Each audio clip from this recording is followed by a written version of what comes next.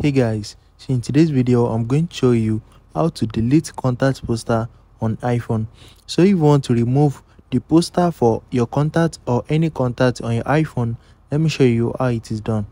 The first thing is open the phone app on your iPhone and you need to click on contacts. Once you click on that, if it is your own poster that you want to delete, just click on your contact card at the top right here. Once you click on it, click on contact photo and poster and you need to click on edit. Once you click on edit, you are going to see your posters right here. So if you want to delete any of them, just swipe up and click on this delete.